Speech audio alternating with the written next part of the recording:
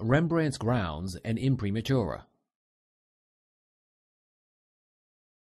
The color and texture of the ground play an important role. Color determines the choice of painting technique. For example, on white grounds, an artist would work from light to dark. Examinations of Rembrandt's paintings show that the artist used middle-tone grounds, which allowed rapid painting. He only applied dark and light tones, leaving the mid-tones of the ground. Rembrandt's Imprimatura was usually done in a warm yellow-brown color. During his first 10 years in Amsterdam, almost every painting Rembrandt did was done on a double ground.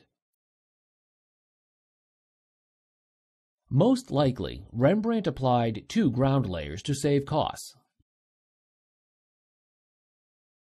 Such a method was not unique to Rembrandt.